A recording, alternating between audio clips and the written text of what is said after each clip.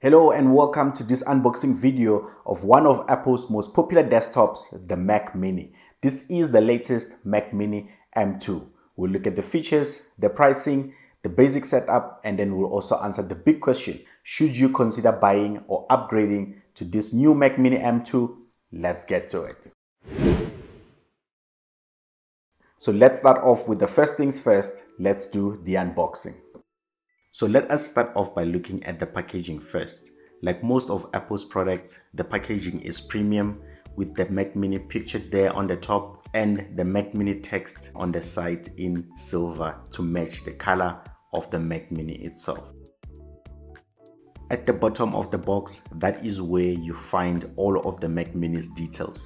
So this is the base model 256 gig solid state drive with an 8 gig unified memory and 8-core CPU with a 10-core GPU. And now we can open the box by simply peeling off the tapes on both ends.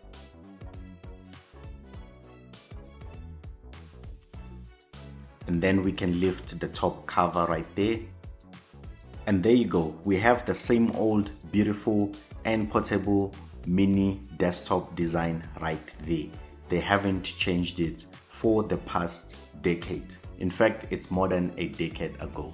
And now let us take out the Mac Mini and put it on the side to see what else is included inside the box. As usual, we have the information booklet in there that has a user manual on the inside that shows you how to start and connect the Mac Mini. And then we have the Apple logo sticker. And of course, we have the power cable inside there. So those are all the things that you find inside the box: the Mac Mini, the information booklet, and the power cable. That is all that you find.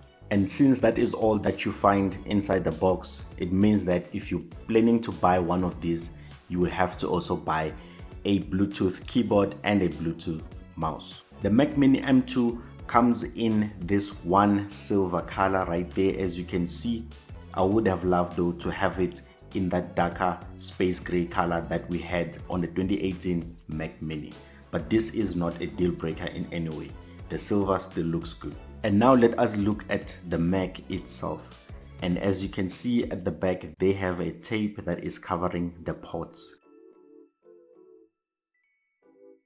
So starting from the left, we have the power port, and we have the Ethernet port, 2 Thunderbolt ports, an HDMI port, 2 USB-A ports, and a headphone jack. And at the bottom, as you can see, there is another tape that is covering the lid.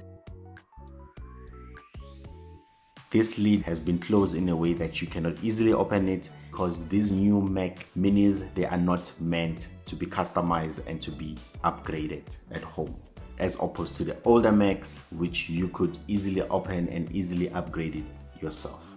So these ones, once you buy it, you have to customize it and upgrade it at the store when you buy, by opting for the different options that are there, such as opting for a 16 gig RAM or a 512 SSD, and that is all that you're gonna get.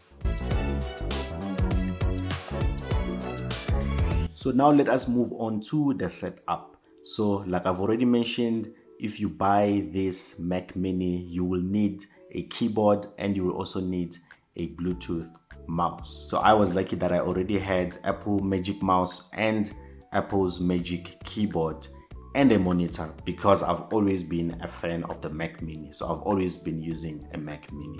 However, you can use any other Bluetooth keyboard or mouse, any brand that you prefer. You can go for Logitech, Microsoft, or any other that you prefer. You don't necessarily have to use Apple's Magic Mouse and Magic Keyboard. And if you're interested in buying these Apple Magic accessories, the mouse will cost you $1,499 and the keyboard will cost you $2,999. That is the longer keyboard with numeric keys. But you can also opt for the shorter keyboard, which is also the Magic Keyboard. That will cost you $2,299. With that said, let us talk about the pricing. So the price for the Mac Mini starts from $12,699 for the base model, which only has one processor to choose from, and that is the 8-core CPU and then only one RAM to choose from, and that is the 8 gig. I wanted to get the 16 gig, but I couldn't because in SA we don't have the 16 gig option. And the only thing that you can configure there is your storage. So you can choose the 256 or you can go for the 512 SSD. The 256 will cost you $12.699. If you opt for the 512 SSD, then that will cost you $16,899. And if you want the Mac Mini Pro, that will cost you $27,499 for a 10-core CPU with a 16 gig of RAM and a 512 gig solid state drive. And there is not much there to connect. It's just your power cable and then your HDMI cable that will also go into the monitor, and then your power goes to the power unit. Speaking of the price, I bought my Mac Mini at Incredible Connection, and that is because you get an extra 2-year warranty when you buy from Incredible Connection with most of the Apple products. I know that we all want to buy from iStore because iStore is the premium reseller, and you also get that technical support because they specialize in selling Apple products.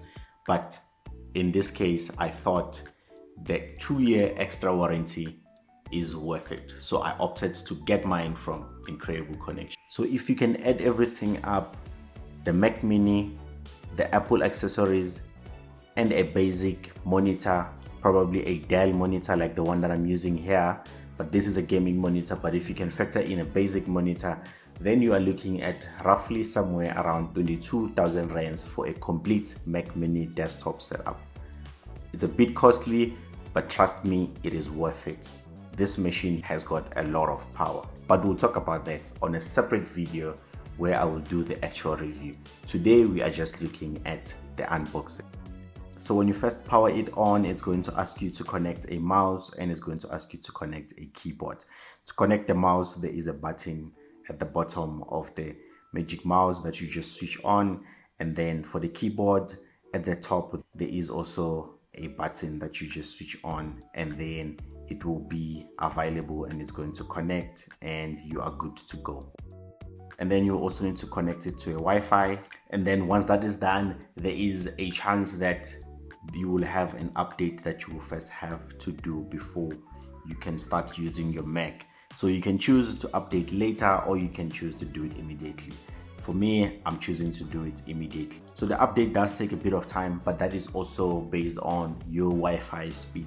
Once the updates are done, you will have to select the language again, and you'll also have to select the Wi-Fi again, and then you'll also have to select your options for data and privacy to choose what you want to share and what you don't want to share.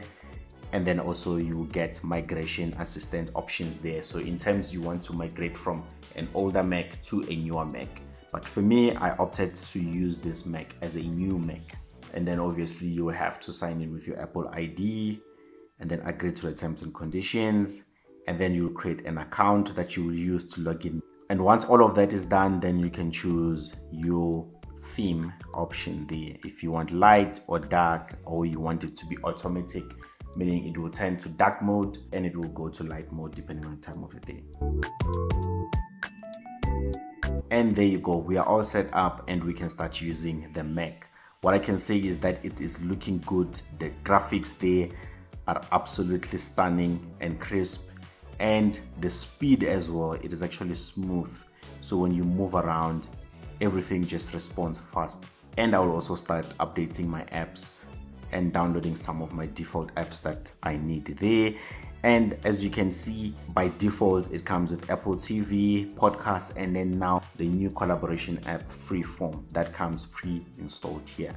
Then you can install all of your other apps that you need, and that is it. It seems like we are good to go.